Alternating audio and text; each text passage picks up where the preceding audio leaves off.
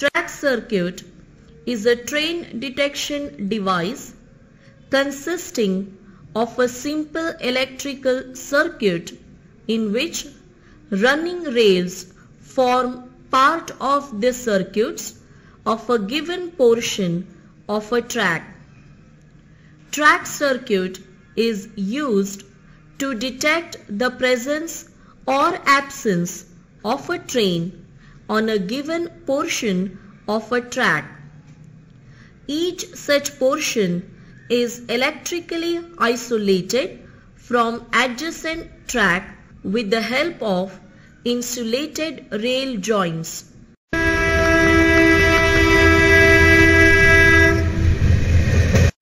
Applications of track circuit. Let us know the different applications of a track circuit. Track circuit is used to indicate whether a given portion of track is clear or occupied. It is used to take off signals. It is also used to put back signals to on. Apart from these, there are several other applications like route release, overlap release, track locking, fouling mark protection, block release, speed checking, direction proving, calling on signal initiation, automatic signaling, LC gate warning, IBS, LVCD, BPAC, etc. DC track circuits. DC voltage power source is used for DC track circuit. DC track circuits are of two types. They are open track circuit and closed track circuit. Closed track circuit is further classified into double rail track circuit, which is used in non-RE area, single rail track circuit, which is used in RE area, open track circuit. In an open track circuit, the track relay is always in de-energized condition. The track portion shows unoccupied, that is clear. When the train enters into this portion of track, the circuit is completed through wheel and axle of the train and the track relay picks up. Advantages and disadvantages of open track circuit. Open track circuit saves power and also it can be used for approach lighting or approach warning. On other side, any failure or disconnection in the open track circuit remain undetected, which is unsafe. Open track circuits are now obsolete.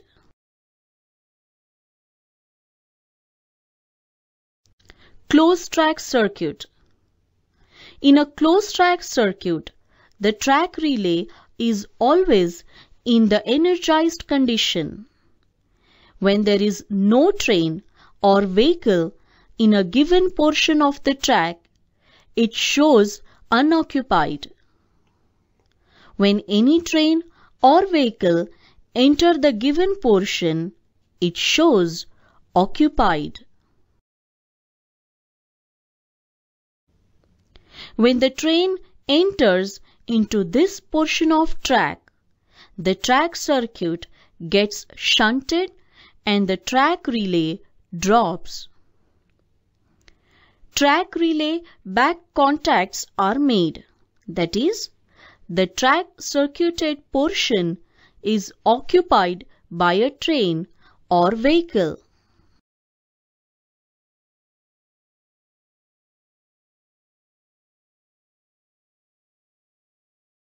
The advantages of closed track circuit are: Any failure or disconnection in the circuit results in a failure of track circuit, which is safe side.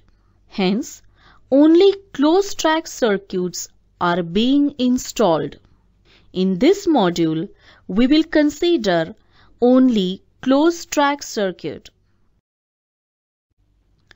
Single rail track circuit.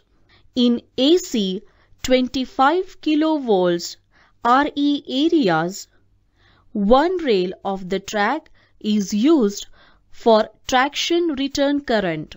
Only one rail is used by S&T for track circuit purpose. Single rail track circuit are provided in RE area. Negative rail is common for both S&T and traction return current. Double rail track circuit. In this type of track circuit, both the rails of a track are used by S&T department for track circuit purpose. It is suitable for non-RE areas. Staggering of polarity.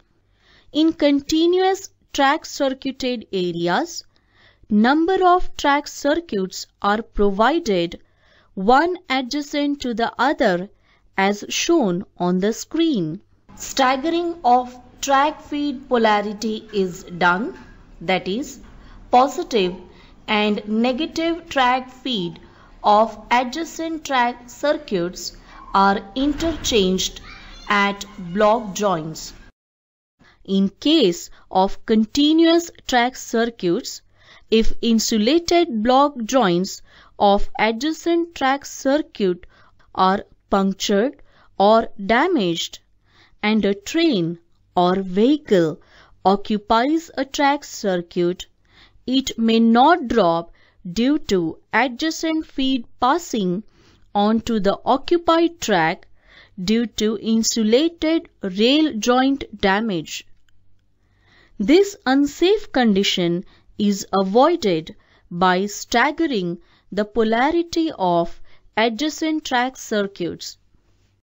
By staggering of polarities of adjacent track circuits, in case block joints punctured, then the feed is short-circuited and concerned track relay drop, which is on the safe side. AC track circuits. AC voltage of 50 Hz power source is used for AC track circuit. These track circuits are normally provided in DC electrified areas. A simple diagram of AC track circuit is shown on the screen. Electronic track circuits, that is AFTC.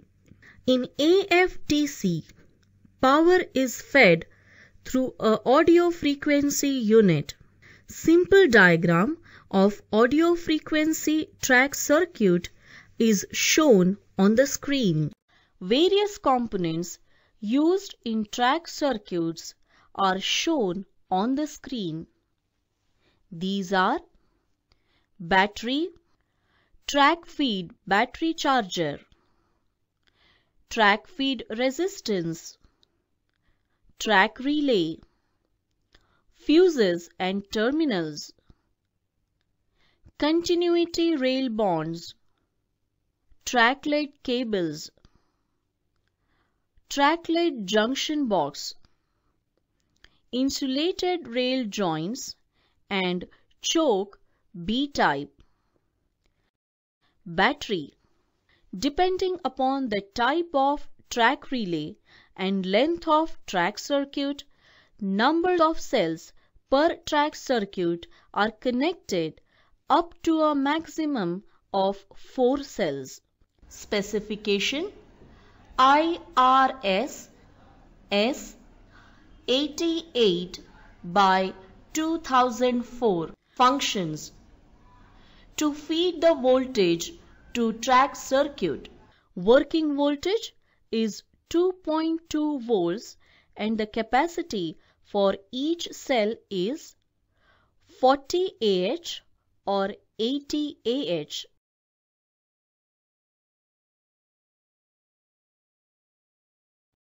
Track feed battery charger. Depending upon number of cells connected per track circuit, the output voltage is adjusted with the cell selector switch. During distilled water topping, the switch is adjusted to boost.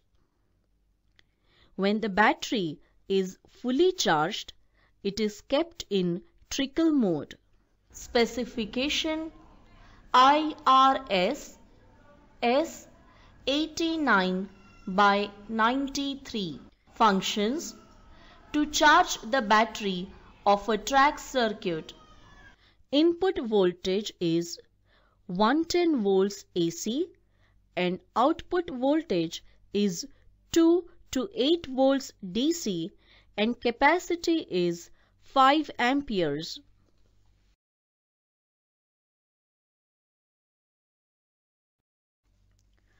Track feed resistance. Track feed resistance is provided at feed end to regulate voltage to the track depending upon the length of track circuit and type of track relay and other parameters. It also prevents direct shorting of battery in case of track circuit portion is occupied by a train. It is adjusted at initial stage of track circuit installation during fail-safe adjustments of a track. Fail-safe adjustments of a track circuit will be discussed separately. Track feed resistance for RE. Specification DRG number SA 20161-66 by M. Resistance up to 30 ohms and tapping is 2, 4, 8, 16 ohms.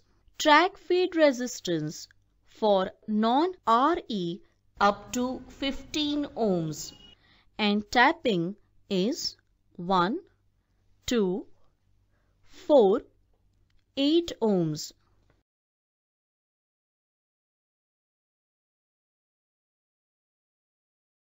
Function of track relay. A track relay pickup when a track circuit portion is clear. A track relay drop when a track circuited portion occupied by a train. Self-type. For track circuit length up to 100 meters is 9 ohms. For track circuit length above 100 meters is 2.25 ohms. Plug-in type QT2. For track circuit length up to 100 meters is 9 ohms. For track circuit length up to 100 meters is 4 ohms. Track relays used in RE territory are self-type 9 ohms for any length of track circuit. Plug-in type QTA2 9 ohms for any length of track circuit. Plug-in type QBAT 9 ohms for any length of track circuit. Different type of track relay are used depending upon different track parameters. Shelf type non-AC immunized track relay. Specification BRS 1659 IRS specification number S54 is used in non-RE section for track circuit length up to 100 meters. Resistance is 9 ohms for track circuit length up to 100 meters. Minimum pickup voltage is 0.33 to 0.44 volts DC. Minimum pickup current is 39 to 45 milliamperes. Pickup time is 500 milliseconds and drop away time is 60 milliseconds. AC immunity nil. Contacts: A. 4 front or back, B. 2 front or back.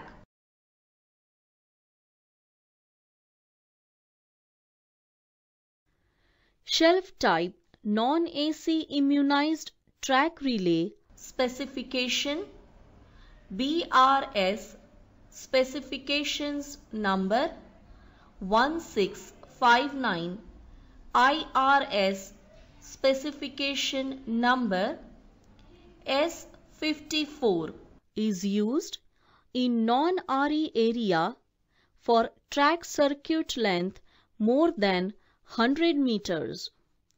Resistance is 2.25 ohms for track circuit length above 100 meters. Minimum pickup voltage is 0.165 to 0.215 volts DC. Minimum pickup current is 78 to 90 milliamperes. Pickup time is 500 milliseconds and drop away time is 60 milliseconds. AC immunity nil. Contacts: 2 front and 2 front or back. QT2 plug-in type non-AC immunized track relay specification BS specifications number 938 a relay specification number 26/6 used in non-RE for track circuit length up to 100 meters. Resistance is 9 ohms for track circuit length up to 100 meters. Minimum pickup voltage is 1.4 volts DC. Minimum pickup current is 140 to 155 milliamperes. Pickup time is 500 milliseconds and drop away time is 60 milliseconds. AC immunity nil. Contacts: 2 front or 1 back.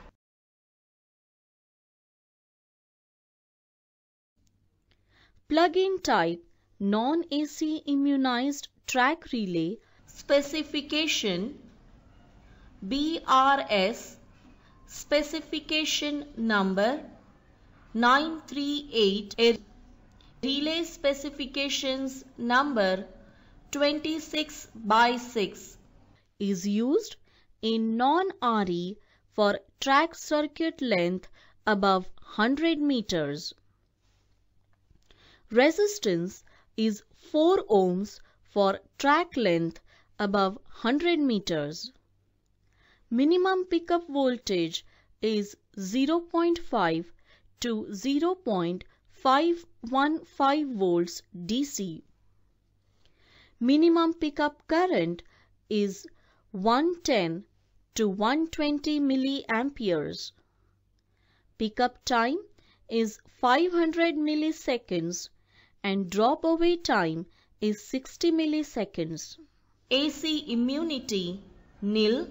Contacts 2 front or 1 back. Shelf type AC immunized track relay Specification BRS specifications number 1659, IRS specification number S54, used in RE for any length of track circuit. Resistance is 9 ohms. Minimum pickup voltage is 0.56 to 0.68 volts DC. Minimum pickup current is 66 to 72 milliamperes. Pickup time is 500 milliseconds and drop away time is 60 milliseconds. AC immunity is up to 50 volts. AC immunity up to 50 volts AC. Contacts A. 4 front or back. B. 2 front or back.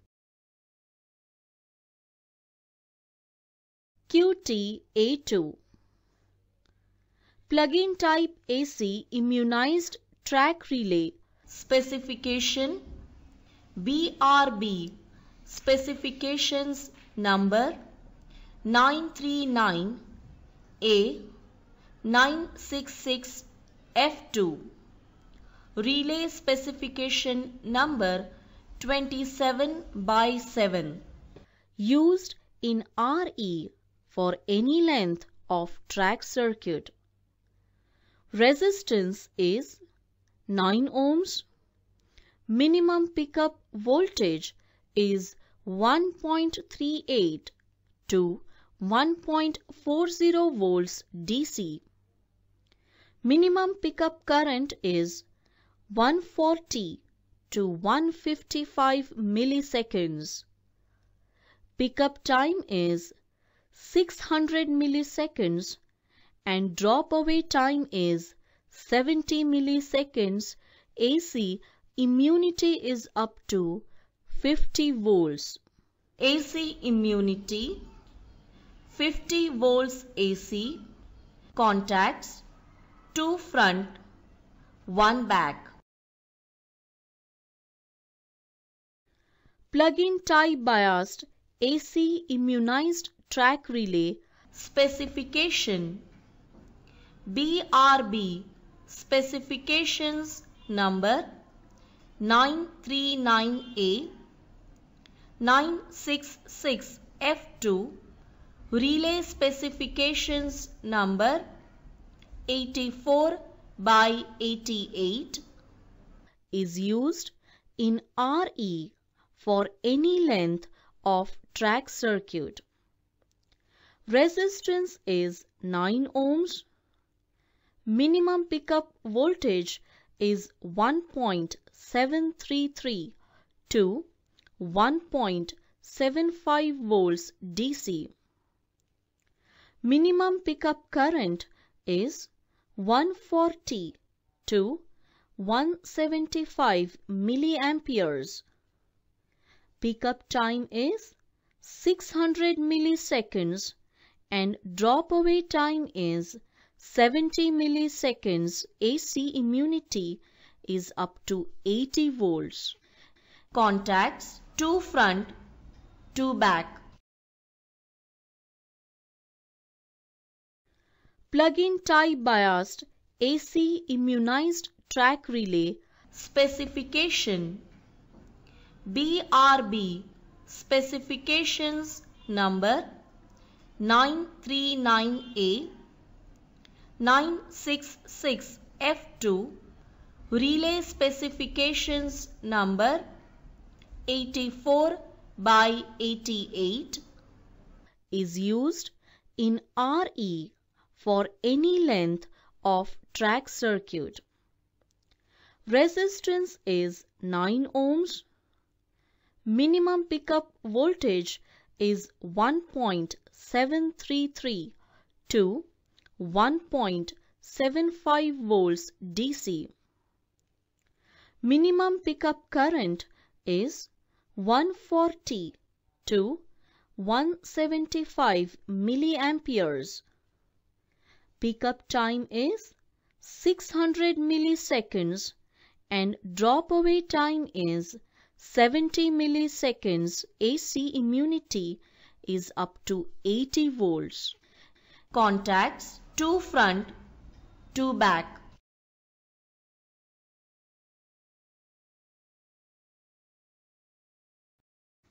Fuses and terminals. Fuses and ARA terminals are provided in the location between cable and equipment, both at feed end and relay end. They protect the equipment from short circuit and lightning. They also provide isolation for testing and for replacement of defective components during maintenance. 5 amperes non-deteriorating type fuses are used. 8 SWG galvanized iron wires are used to make rail bonds. To fix a pair of bonds at each rail joints, holes are drilled on the rails with a 6.9 mm drill. The bond wire ends are inserted in these holes and channel pins are driven to hold them tight. 2 bonds are used together so as to get lesser bond resistance at the joints. 2 bonds ensure that one of these bonds is always available before maintainer goes for his rounds. Continuity rail bonds are necessary at all fish plates joints in any track circuit. Since ordinary fish plates and bolted joints themselves cannot give good electrical continuity for a track circuit, these bonds are not required for welded rails. Track lead cables. 2 core copper cable of 2.5 square millimeter is provided from location box to Track lead junction box. Voltage drop in a track lead cable shall be kept within limits so as to work efficiently on track circuits with minimum power applications. Generally, track feed batteries are kept in location boxes which are very close to track circuits to get better track voltages with minimum applied source. As far as possible, the length of track lead cable shall be of minimum length.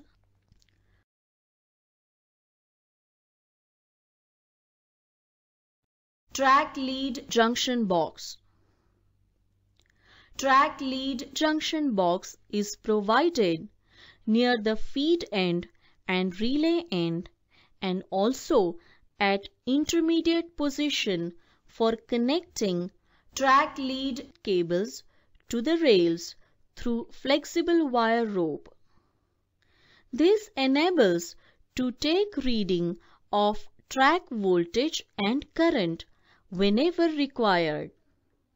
It also provides isolation between track and cable or equipment.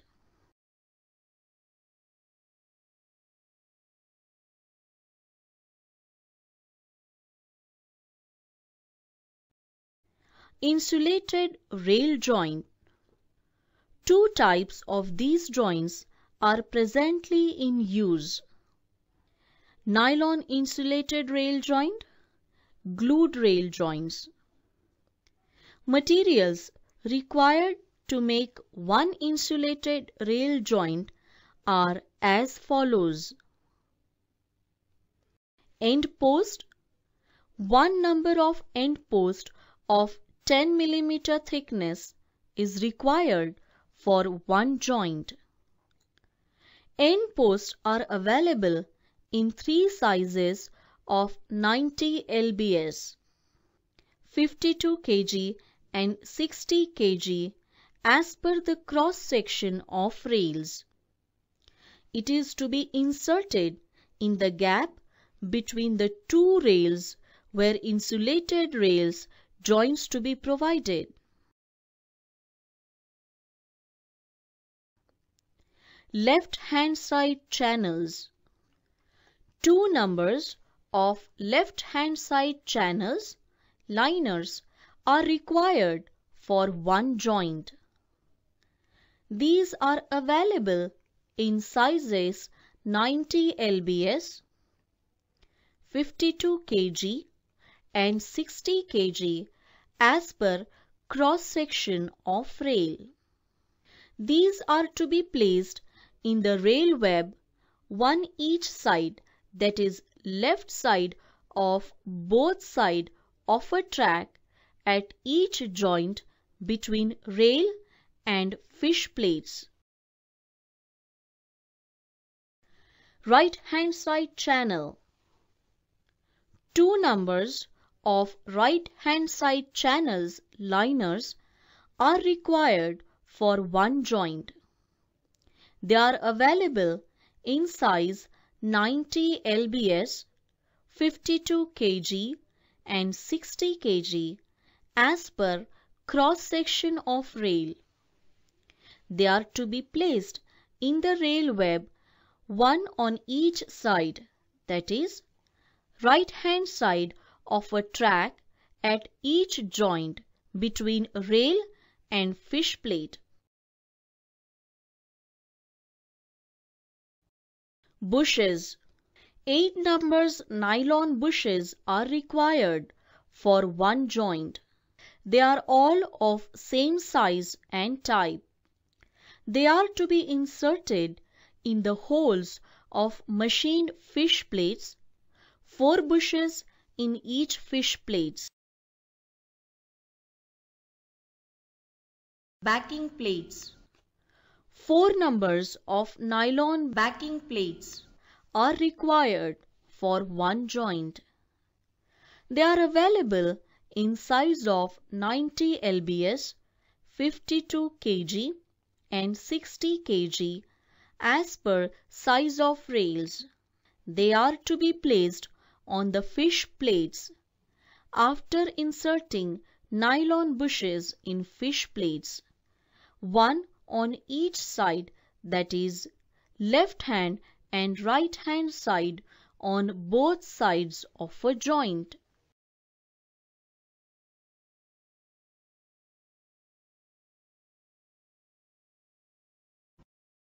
Fish plate machined.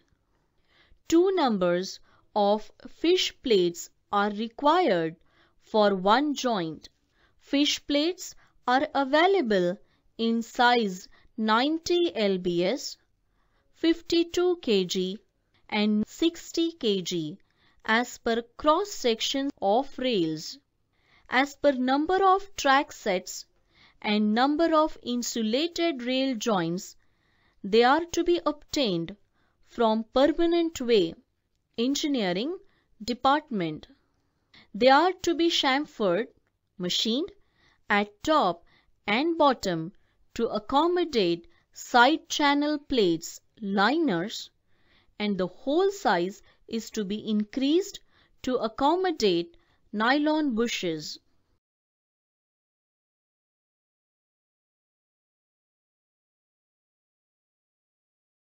Long bolts. 4 numbers of long bolts and nuts are required for one joint. They are to be obtained from Permanent Way Engineering Department.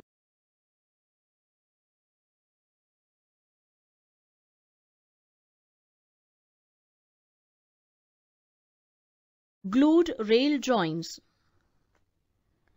Glued joints are available in two types.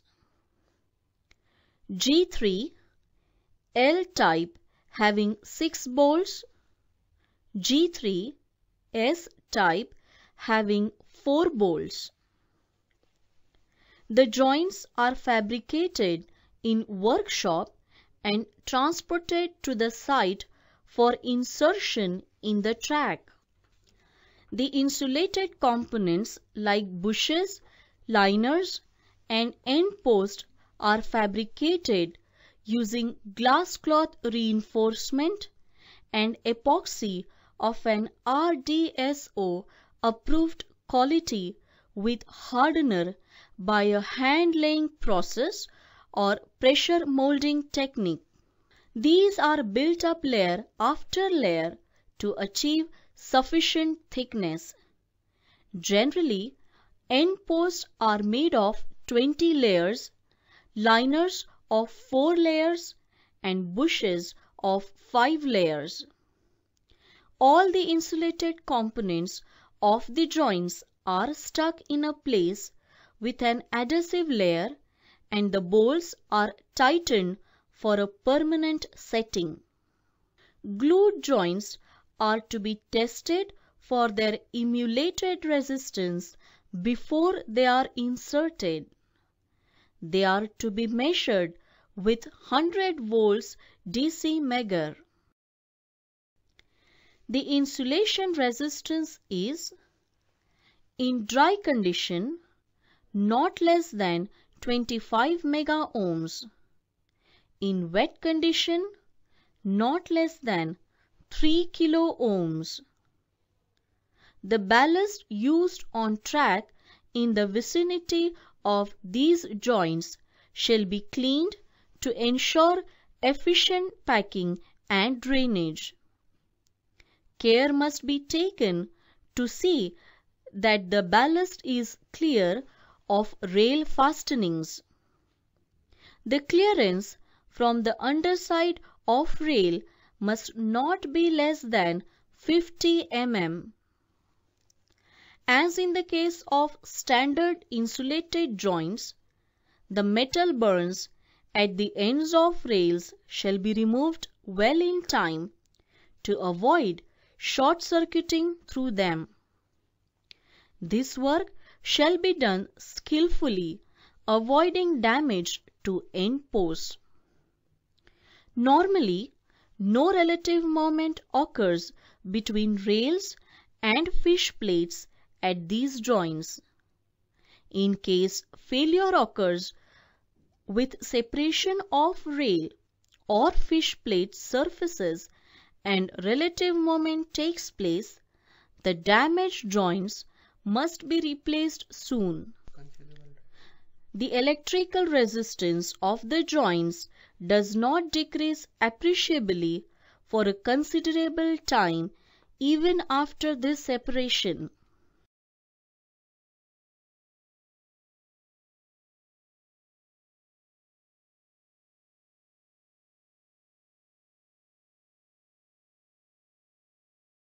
Procedure and precautions for inserting insulation rail joint in tracks.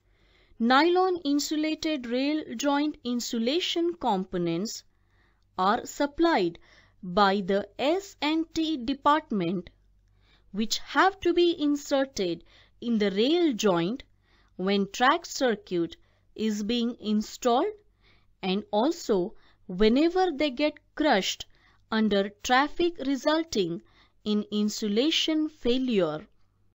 Fish plates and nut bolts are supplied by the Civil Engineering Department.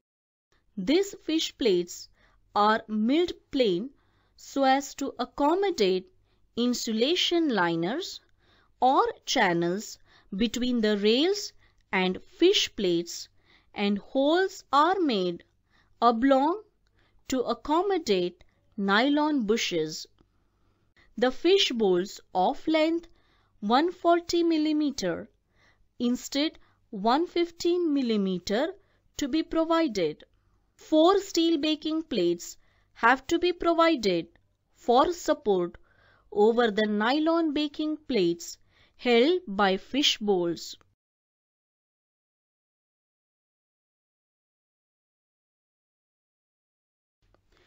Prerequisite: nylon insulated rail joint materials required for one joint are as follows: nylon end post 10 mm thickness 1 number, nylon side channel plate lines left hand 2 numbers, nylon side channel plate lines right 2 numbers, nylon baking plates 4 numbers, MS baking plates 4 numbers, nylon bushes 8 numbers. Proper components only shall be used according to the railway weightage, that is 90 R or 52 kg or 60 kg.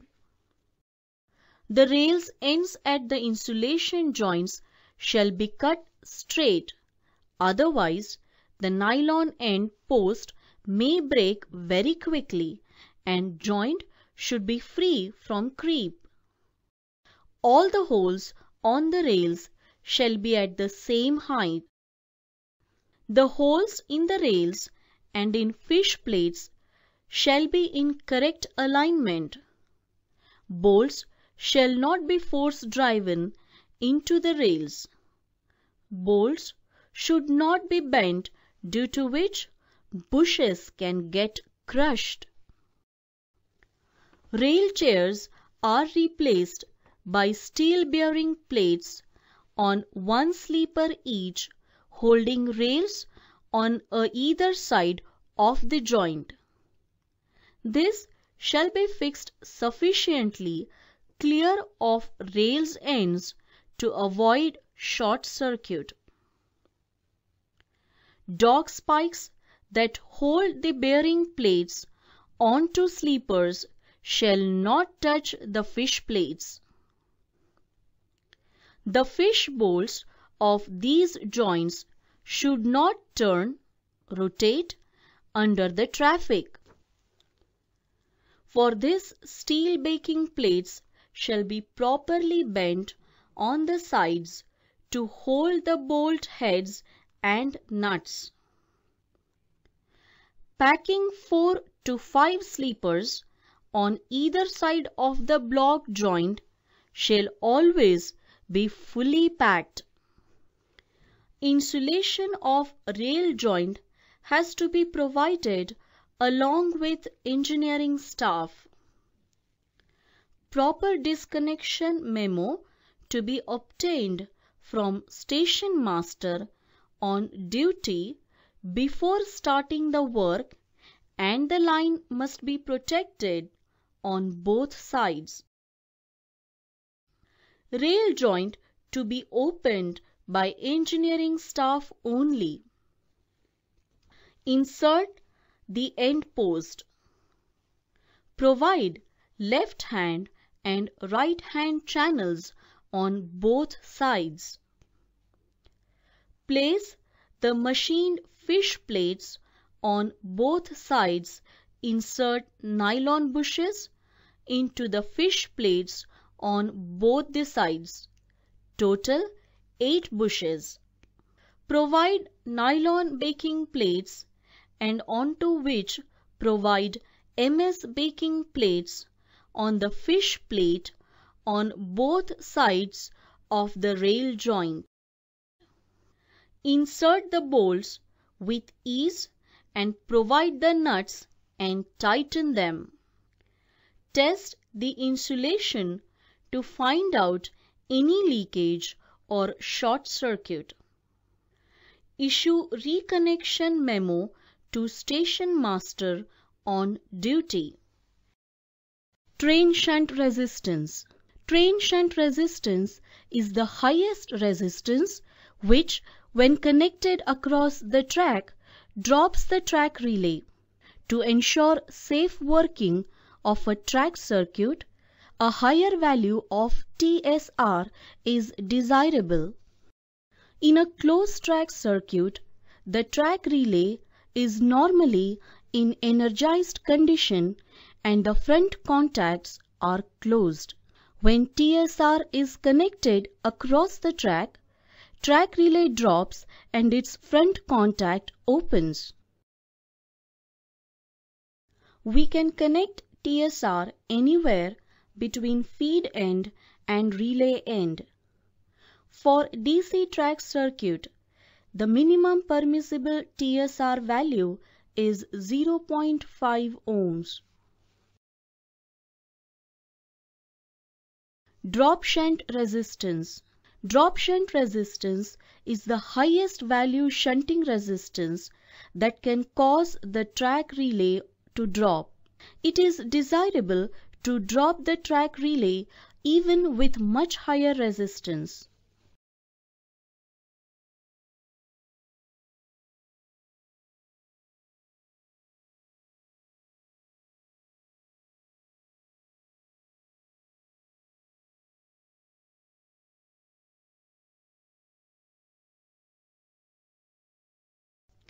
Pickup shunt resistance. Once a track relay drops, it takes some minimum voltage for the relay to pick up again. Pickup shunt resistance is the least value of resistance with which the track relay picks up. Importance of pickup shunt and drop shunt resistance on a closed track circuit. In longer track circuits, sometimes effective shunting by a lighter vehicle may not take place throughout their length. At vulnerable points, the track relay may again pick up momentarily under occupation. This may be due to rusty rails in a portion of track on less frequently used lines. This may also be caused by the drop shunt being of critical value and the ballast condition in the track not being uniform.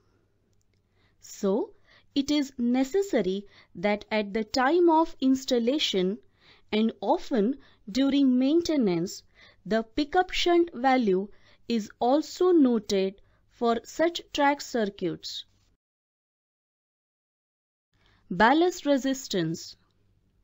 Ballast resistance is the combined resistance offered by ballast and sleepers. The ballast resistance acts parallel to track circuit. It is the resulting resistance of all small parallel resistances acting across a track circuit. How does ballast resistance affect relay voltage? When the resulting ballast resistance is high in given track circuit, the leakages through ballast are very less or almost nil. Hence, full voltage applied at track feed will pass through rails without much drop, and thereby track relay gets maximum voltage. That is, the relay voltage is directly proportional to the ballast resistance. So, for better performance of the track circuit, high or infinite value of ballast resistance is desirable. How to measure VF and IF?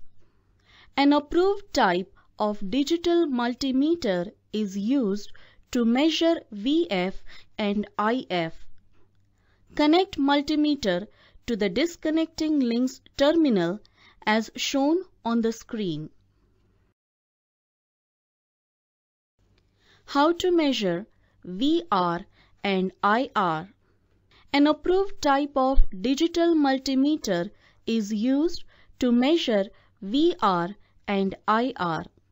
Connect multimeter to the disconnecting link's terminal as shown on the screen. How to calculate ballast resistance? Ballast resistance is equal to average rail voltage by leakage current.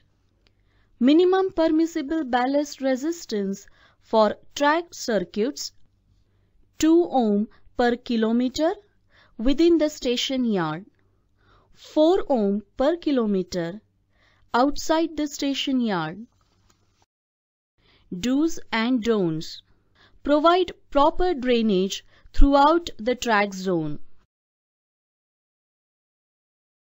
Keep the ballast clear of rail at least by 50 mm. Provide GFN liners and rubber pad for PSC sleepers in track zone. Rail and bond resistance. Rail and bond resistance is the combined resistance offered by rail and bond. Rail and bond resistance is equal to voltage drop in rail by average track current. Normally, rail and bond resistance does not vary. Rail and bond resistance should be at the rate 1 ohm per kilometer. Relation between train shunt resistance, ballast resistance, relay voltage, relay resistance and regulating resistance. For more details, click on the links given below. RB versus TSR. RB is the combined resistance offered by ballast and sleepers. TSR is the highest resistance which, when connected across the track, can drop the track relay. From the graph given on screen, we can conclude that an increased ballast resistance of a track circuit causes a decrease in train shunt resistance value.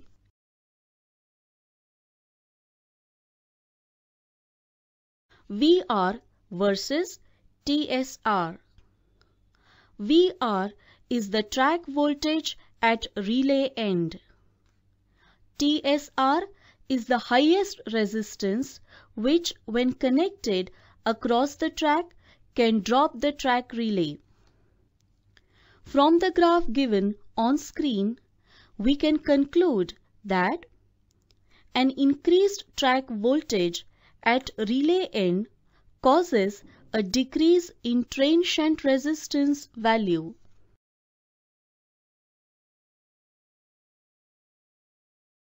RR versus TSR.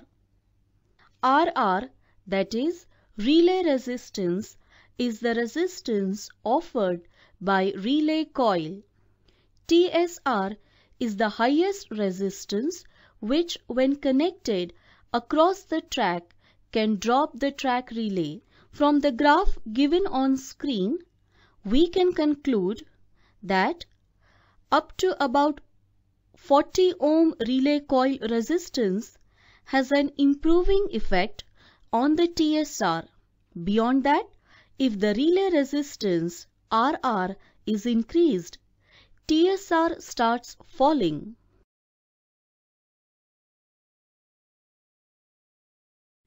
RT versus TSR. RT, that is regulating resistance, is the resistance offered by regulating device. TSR is the highest resistance which, when connected across the track, can drop the track relay. From the graph given on screen, we can conclude that, similar to relay resistance, increase in regulating resistance RT results in an increase of TSR, but beyond certain a limit it starts decreasing.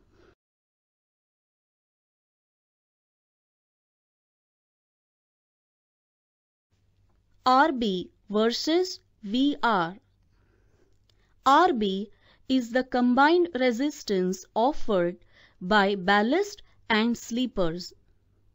VR is the track voltage at relay end. From the graph given on screen, we can conclude that RB, ballast resistance, is directly proportional to VR, relay voltage.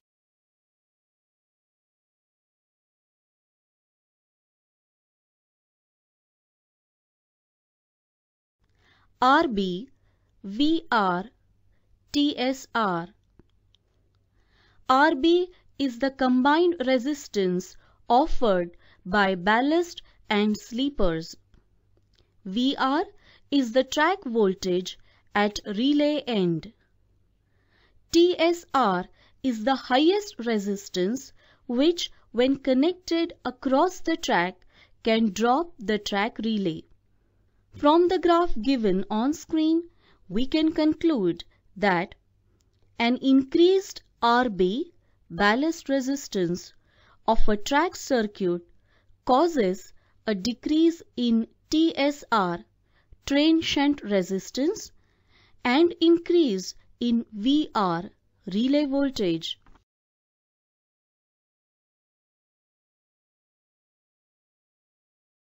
Length of a track circuit. For more details, click on the links given below. In station yard, maximum length of any track circuit is 670 meters. Outside station yard, maximum length of any track circuit is 1000 meters.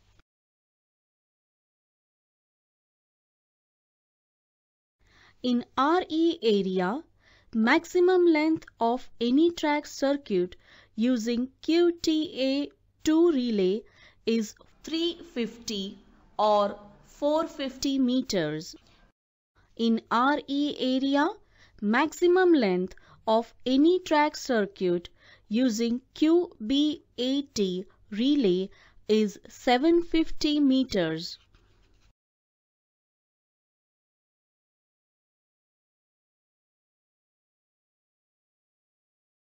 Relays. For more details, click on the links given below. For track circuit up to length of 100 meters, shelf type track relay of 9 ohm resistance is used.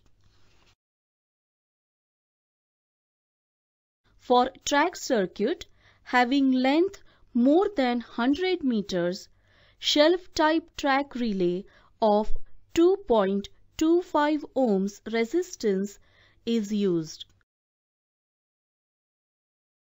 For track circuit up to length of 100 meters, plug-in type QT2 relay of 9 ohms resistance is used. For track circuit having length more than 100 meters, plug-in type QT2 relay of 4 ohms resistance is used.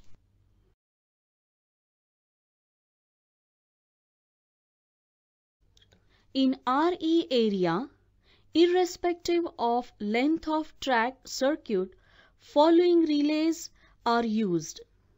These are AC immunized 9 ohm relay, QT80 relay of 9 ohms, QB80 relay of 9 ohms.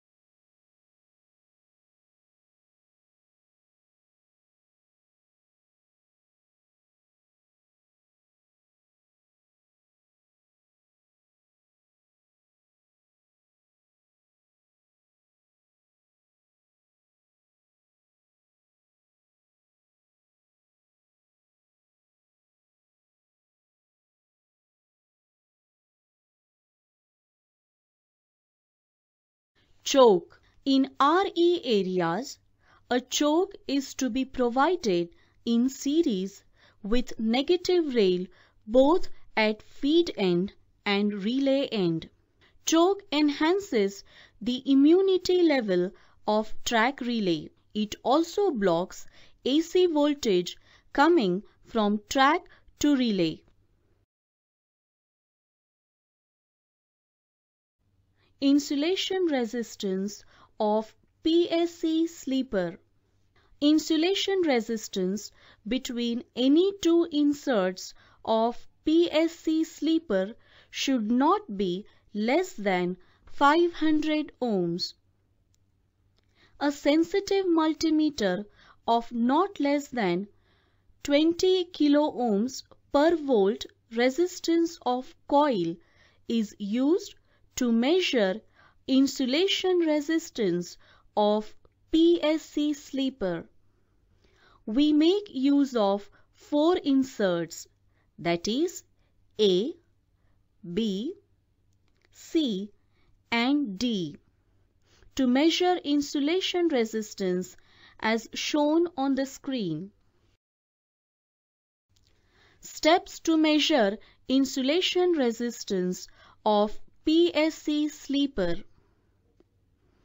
Connect multimeter across inserts A and B. Note the reading. Connect multimeter across inserts A and C. Note the reading. Connect multimeter across inserts A and D. Note the reading. Connect multimeter across inserts B and C. Note the reading. Connect multimeter across inserts B and D. Note the reading.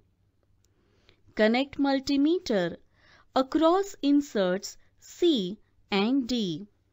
Note the reading. The lowest of these readings will be considered the PSC sleeper resistance. Glued rail joints. Glued joints are inserted by the engineering department as per the requirement. In Indian Railways, 2 types of glued joints are used. G3L type having 6 bolts. G3S type having 4 bolts. Glued joint consists of insulating bush, insulating liner, adhesive layer, fish plate, washer, nut and bolt.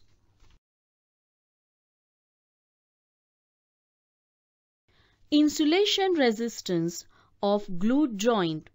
In dry condition, insulation resistance of glued joint should not be less than 25 mega ohms when measuring voltage of 100 volts DC is applied across the joint. In wet condition, insulation resistance of glued joint should not be less than 3 kilo ohms. 100 volts DC measure is used to measure insulation resistance of glued joint. Measurement of insulation resistance of glued joint. Insulation resistance of glued joint can be measured by applying a measure between fish bolt and rail, fish plate and rail.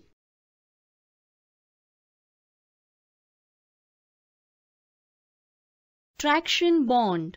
The following bonds are provided in track circuit zones of AC 25 kV RE area.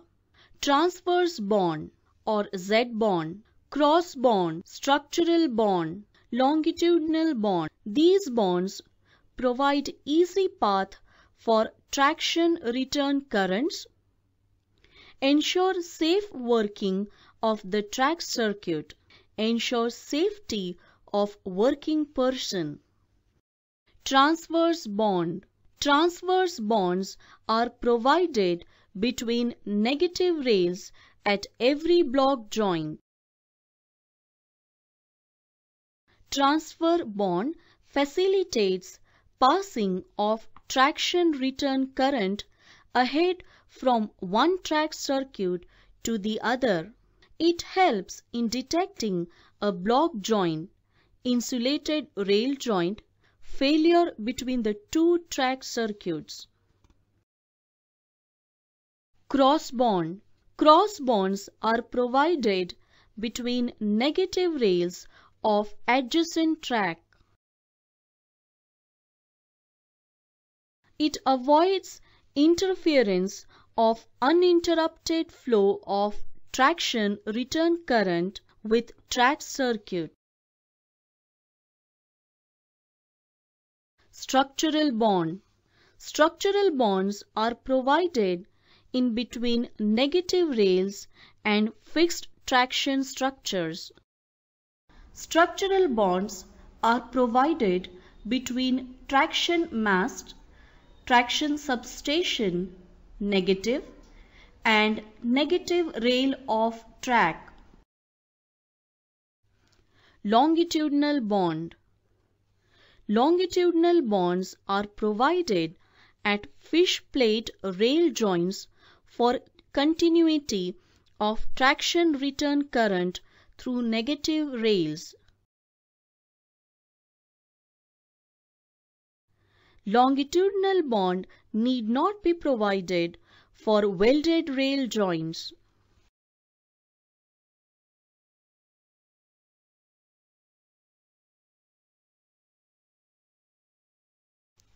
Stray voltage and stray current. In the vicinity of electrical installation such as power station, stray currents are prevalent in the earth. Stray current and stray voltages may prove to be fatal for safe working of DC track circuit. In DC track circuit area, rails are insulated from ground and thereby voltage may develop across the rails and earth. If this voltage is in the favorable direction of track circuit feed end, the same voltage appear at track relay and this may prove to be unsafe. So, before installation of DC-TC, the presence of stray voltage and current are to be checked.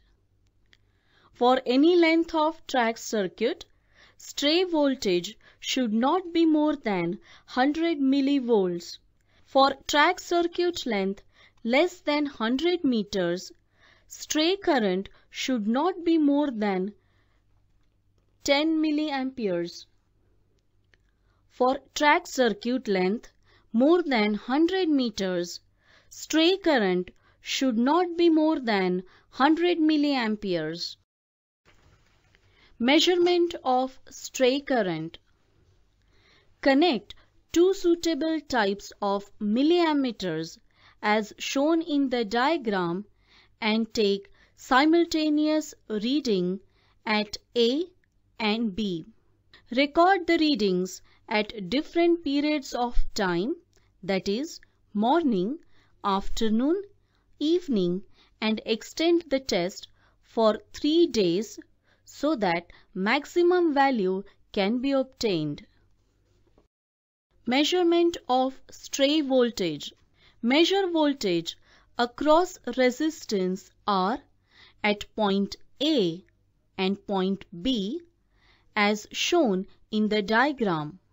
Record the readings at different periods of time, that is morning, afternoon, evening, and extend the test for 3 days so that maximum value can be obtained.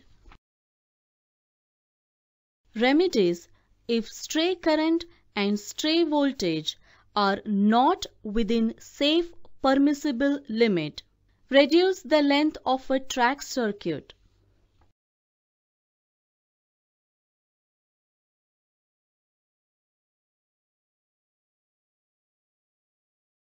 Interchange relay end and feed end, that is, make the direction of feed current opposite to that of stray current. If still problem persists, use different types of train detection devices like axle counter, AFTC, etc. Track circuit arrangement.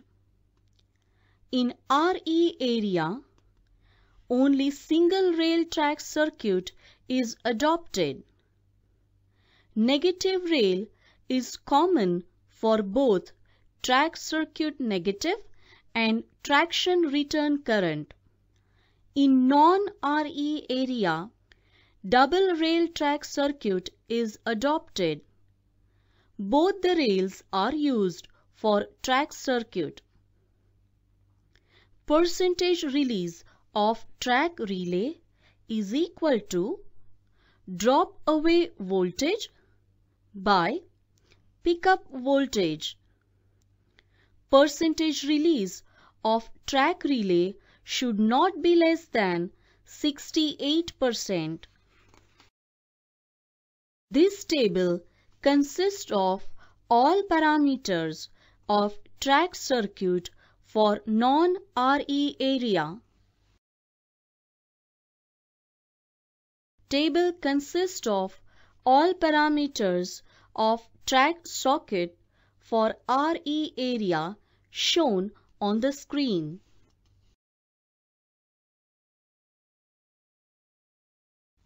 For safe and reliable working of a DC track circuit, it must be ensured that the track relay should drop whenever the track circuited portion is occupied by a train, even under the most adverse conditions like short length track circuit, high speed train, short length train or light engine, rusted rail and wheel surface, etc.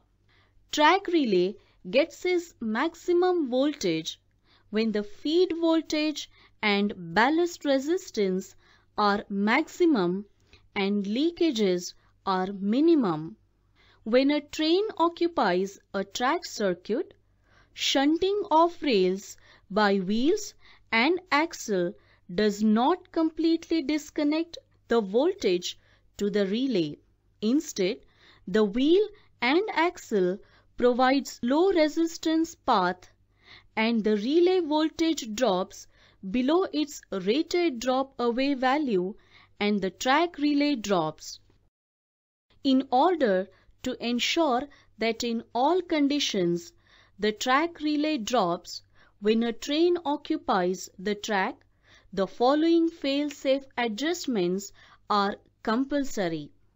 Under maximum ballast resistance and optimum battery voltage, when 0.5 ohms TSR is connected across the track relay shall not assume more than 85% of its rated drop away voltage.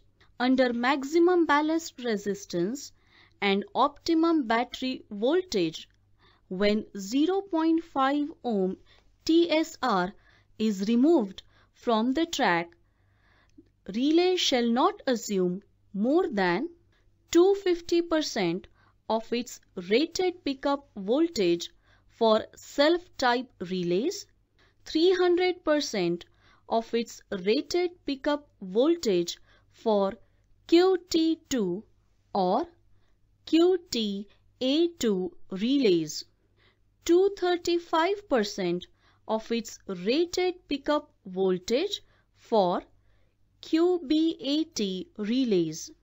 Under minimum ballast resistance and minimum battery voltage, track relay shall assume at least 125% of its rated pickup voltage. Fail-safe adjustment procedure. Step 1. Note the rated pickup voltage and rated drop-away voltage of the track relay. In case RPUV and RDAV are not available on the label of the relay, then calculate these values by using variable resistance and power supply.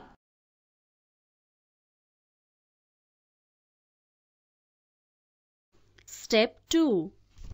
Calculate 85% of RDAV for all types of relay, 125% of RPUV for all types of relay, 250% of RPUV for STTR, that is self-type relay, 300% of RPUV for QT2 and QTA2 relays, 235% of RPUV for QBAT relays.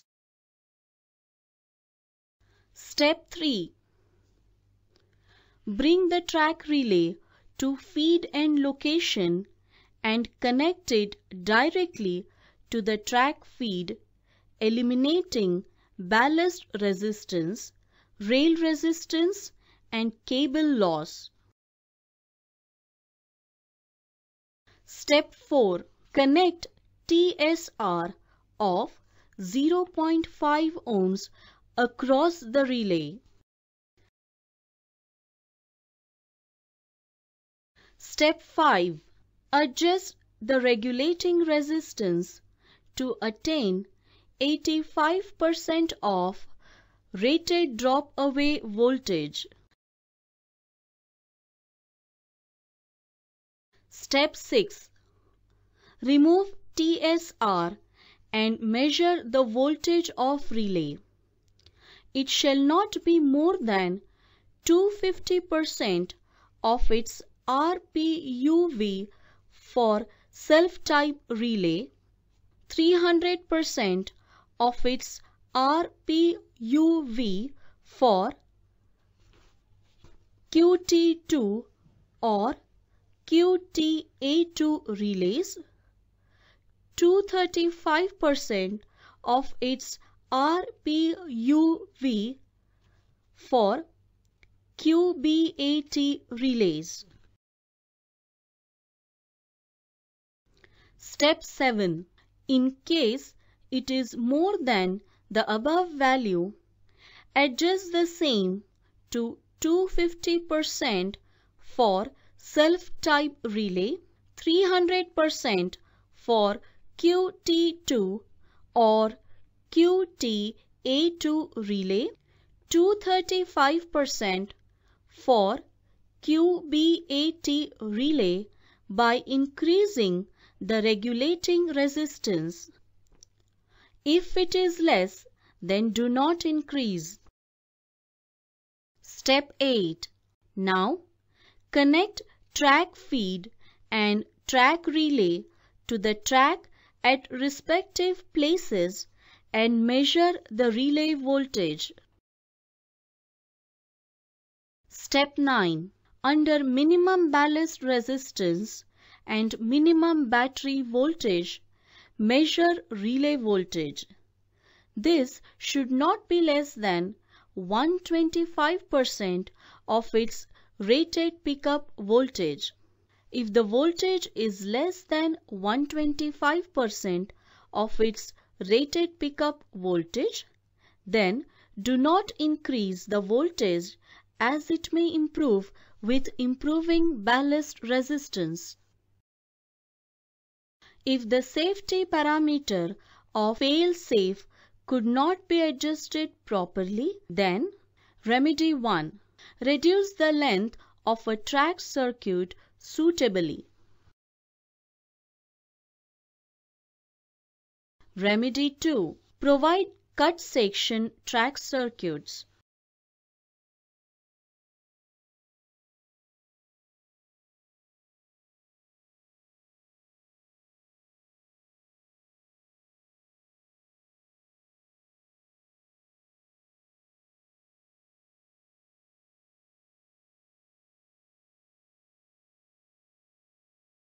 Track circuit practices in non-RE area.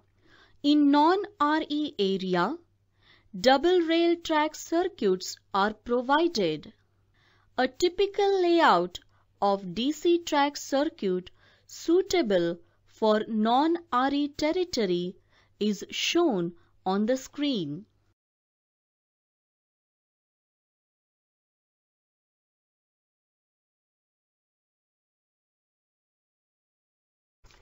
DC track circuit in RE area.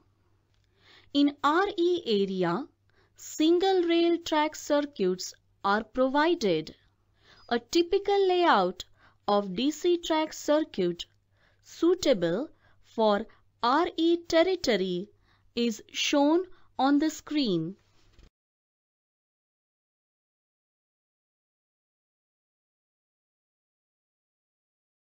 In RE area, 4 types of traction bonds are provided between the negative rails for easy path of traction return current. These are longitudinal bond, cross bond, transverse bond, structural bond. The continuity rail bond and thermic weld bond are provided at all fish plate joints for non-welded rails only.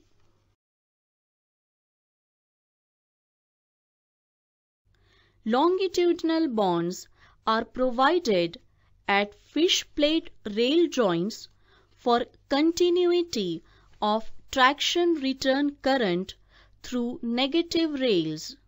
Longitudinal bond need not be provided for welded rail joints.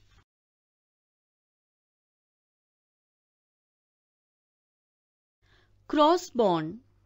Cross bonds are provided between negative rails of adjacent track.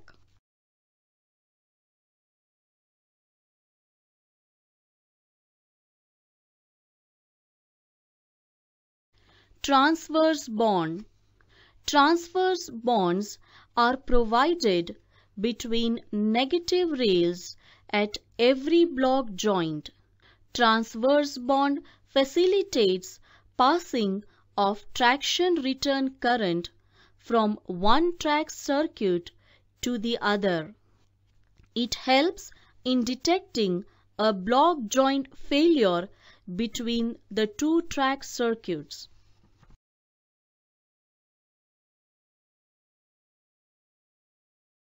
Structural bond. Structural bonds are provided between negative rails and traction structures.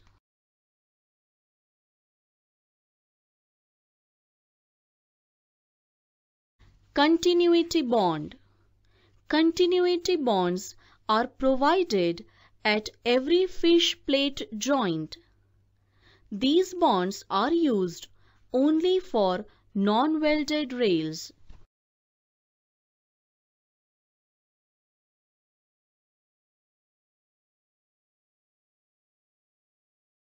Bonding practice in point zones. Series bonding. Continuity bonding provided between the rails of track circuit is in series, that is, both positive and negative rails are connected in series. Number of block joints are more, making it more reliable. As number of block joints are more, maintenance cost is high and failures are more. Parallel bonding. Continuity bonding provided between tracks is in parallel, that is, both positive rail and negative are connected in parallel. Number of block joints are less compared to series bonding and therefore less reliable. Less number of block joints require less maintenance cost. Series cum parallel bonding. This is the most widely adopted bonding practice in point zone. Positive rails are connected in series and negative rails are connected in parallel. As positive rails are connected in series and negative rails are connected in parallel, number of block joints are less. Provision of track circuit in crossover with derailing switch point zone. Number of block joints are 8. Type of bonding used is positive in series, negative in parallel. Provision of track circuit in crossover with sand hump point zone. Number of block joints are 14. Type of bonding used is positive in series and negative in parallel. Provision of track circuit in crossover with parallel movement on both sides zone. Number of block joints are 14. Type of bonding used is positive in series and negative in parallel. Provision of track circuit in ladder crossover zone. Number of block joints are 12. Type of bonding used is positive in series and negative in parallel. Provision of track circuit in diamond crossover zone. Number of block joints are 12. Type of bonding used positive in series and negative in parallel. Provision of track circuit in diamond crossover with single slip zone. Number of block joints are 12.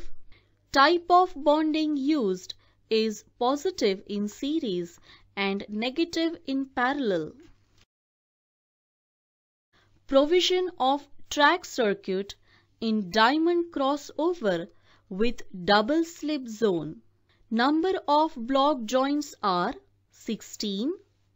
Type of bonding used is positive in series and negative in parallel.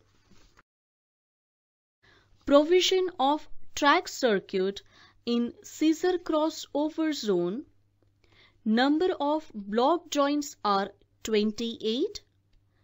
Type of bonding used is positive in series and negative in parallel.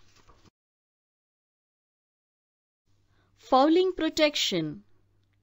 In case of track circuit in point zone, the track circuit must extend beyond the fouling mark.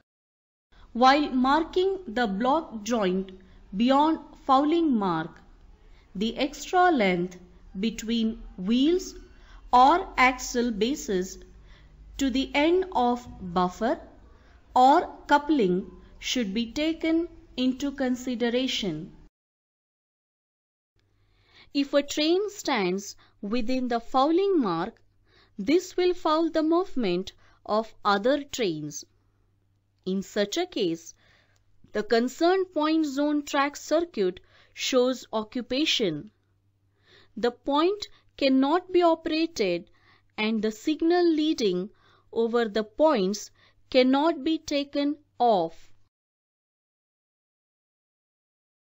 Track circuit beyond signal for replacement. Provide track circuit at least 10 meters ahead of a signal. This avoids any confusion to a driver of diesel engine where driver may sit in rear. Dead section in track circuit. Dead section in a track circuit is that portion of a track in which occupation by a vehicle cannot be detected. These are due to the vehicle not shunting the rails of the same track feed polarity or due to staggering of block joints. Examples of dead section. Dead section occurs due to rail ends on crossovers being out of square.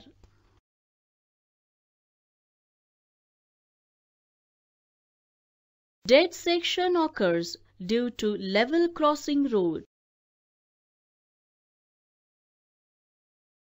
Dead section occurs due to bridge or culvert under the track. Precautions to be taken to avoid unsafe condition of traffic over dead sections. Dead sections shall not accommodate a four-wheeler trolley entirely itself without shunting any live portion of track circuit at the same time. Length of dead section shall be less than minimum wheelbase length.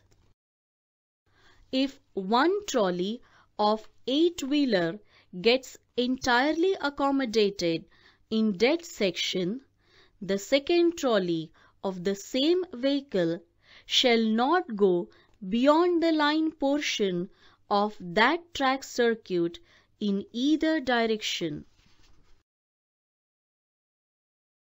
Trap circuit. If dead section is longer than 10.8 meter, a trap circuit shall be provided including control of dead section trap by two other track circuits on either sides. When a train coming from the left is trapped in the dead section, the BTR which has dropped cannot pick up since ATR has already picked up and CT is not yet occupied. Similarly, when the train coming from the right is trapped in the dead section, BTR which has dropped cannot pick up as CTR has already picked up and AT is not yet occupied. BTR picks up only when the train passes over AT or CT after completely clearing BT and the dead section. Once picked up, it is kept energized through its own front contact till shunts it again by a vehicle. If the last vehicle of a train gets trapped in the dead section, parting from the train and the front portion goes ahead over the track circuit in advance. This cannot be detected, but this is very unlikely to occur. Also, the vehicle trapped in the dead section of BT cannot be detected at the time of AT or BT failing. Installation of DC track circuit. Use approved types of material such as block joint, relays, choke, cables, battery, charger, etc. Provide insulated rail joint as per SIP, Signal Interlocking Plan. Joints should be square. Avoid staggering of joints. If unavoidable, ensure that the distance between two staggered joints should be less than the minimum wheelbase of the vehicle. Avoid dead sections in between track circuit. If this is not possible, provide trap circuit. Avoid track circuit in level crossing area. Keep the stray voltage and stray current within the specified limits. Provide proper drainage system to avoid waterlogging. Keep the ballast clean and clear of rails, at least by 50 mm. For track circuit in point zones, provide insulated stretchers, gauge plates and crossing plates as per approved drawings. Provide anti-tilting and anti-theft arrangement.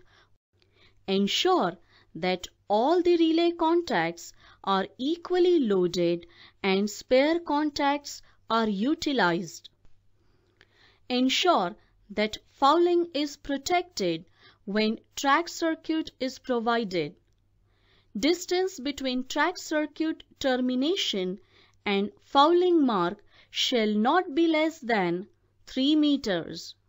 The insulated rail joint shall be at least 1 rail length in advance of a signal.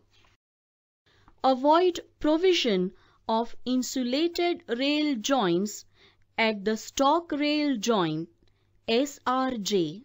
Provide J-type pentrol clips at insulated rail joint sleepers. Ensure that TSR, RB, RR, etc. are within the specified limits. Maintenance and safety checks for DC track circuit. Do the following maintenance and safety checks periodically, viz. Fortnightly or as and when required. Check condition of glued joints or block joints. Check the connections at track feed end and relay end. Check the connections between charger, battery, regulating resistance, choke, TLJB, rails and track relay. All connections must be tight. If necessary, check condition of battery and top up.